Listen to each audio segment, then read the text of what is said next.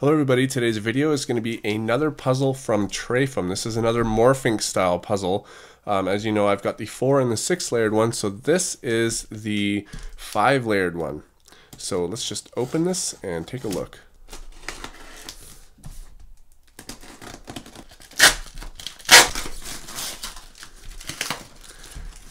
And here we go. So here we've got another rubber stand for it. And here is the puzzle. Oh, so much stuff. Alright, so let's take a look at the puzzle now. Wow, that is pretty heavy, just like the other ones though. So now I've got the 4, the 5, and the 6 layered, all made by Traiphum. Or Traiphum is his name actually. And we've also got the Ultramorphix, which I have solved and I figured it out, by the way. So let's take a look at this. This is made out of a V-Cube 5. This is my first morphing style puzzle made by Traiphum that is not even layered. So I'm not going to run into the even layered parodies, but I am going to be using different algorithms, of course, because odd and even layered puzzles have different kind of algorithms. And wow, this one is really pillowed. When you take a look at this one here, the 4 layered one, you can see that this one is more round, and I mean this is round too, but it's more sharp round, like these points go really pointed up like that, whereas these ones don't do it so much. Let's take a look at this one. And yeah, you can see that the 6 layered one is like that too. It's really pointy on top. Okay, let's go on with the turns. I'm really interested in the turning of this puzzle because it is a V-Cube 5.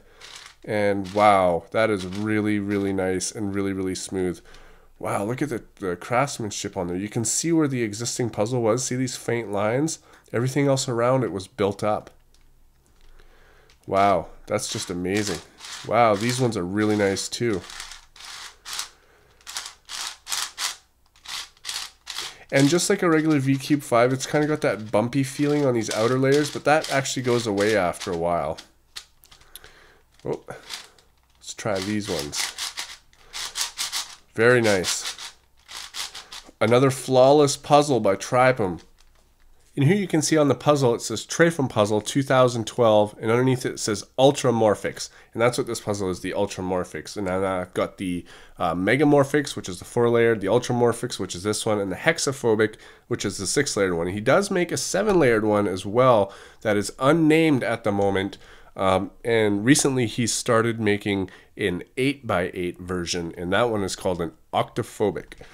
So let's scramble this thing up and get right at it. So we can turn it like this, and now we can start shape shifting, and it becomes shape shifted very fast. I've been wanting this one for a while. Ever since I saw Super Antonio Vivaldi's page, and he demonstrated this one as well as the 4 and the 7 layered one. But this was the pillowed one, whereas there's another shape called rouleau, and it's actually shaped like this. And I prefer the pillowed shape myself.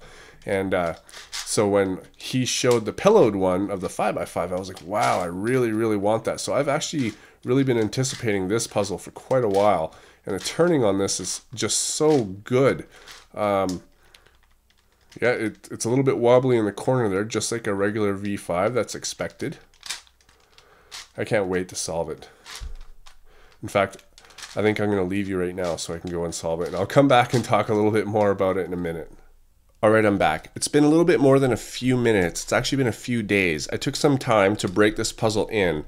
I've got about 20 to 25 solves on it, and it takes me around 7.5 to 8 minutes to solve it on average now. So, I feel like I don't have a lot to say about this puzzle. Like, this video is pretty short so far, and it's just I've covered so much in my other Morphings and Traiphum puzzles as well. So anyways, I am going to give you a brief description on the price difference now. Traiphum has changed his prices, and I've got all the prices in case all of you want to know. This puzzle here used to be $450 US, but it is now $350 US. So when I found that out, I was pretty happy about that. The reason that he is changing his prices is because he's getting better at making puzzles. It doesn't take so long to make them, and the materials are easier to get for him now. So of course, if it takes less, it's going to cost less.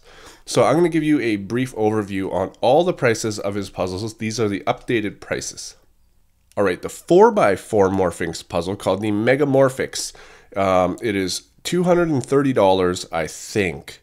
I can't remember exactly what I paid for it. It might be $250, or it might even be changed now. He didn't actually give me the price on the 4x4 one, but the 5x5 one I know for sure is $350. The 6x6, which is the hexaphobic, is $600. The 7x7, which is unnamed, is $675. The 8x8, which is the one that he has recently made, is $750. The 9x9, which is not out yet, will be $825. The 10x10 is $900. And the 11x11, which will probably be out for a long time, is $1,000. So I know that the prices may seem a little bit expensive, but keep in mind that these are handmade puzzles. This is not machine made. It takes a long time to make these. For instance, his 8x8 puzzle took him 45 days and 200 hours altogether of sanding. It's very, very hard, tedious work. It's hard on the muscles. I know because I've been doing some puzzle modding.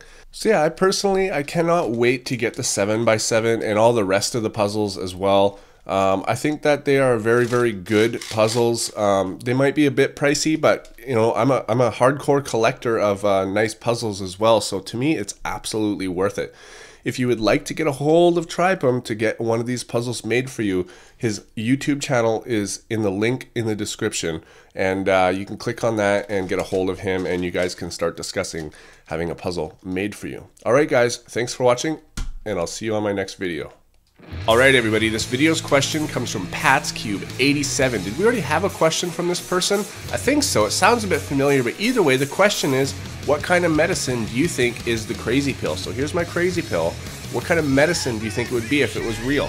Please leave your awesome answers in the comment section below, and I also want you to ask a question that I might pick for everybody to answer next week. Please leave your questions and answers in separate comments as usual. It makes it a whole lot easier on me.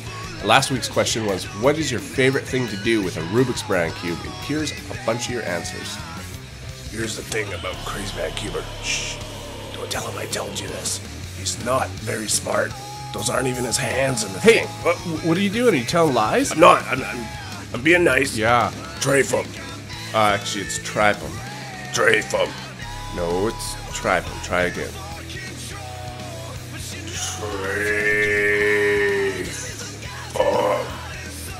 Traiphum. Traiphum.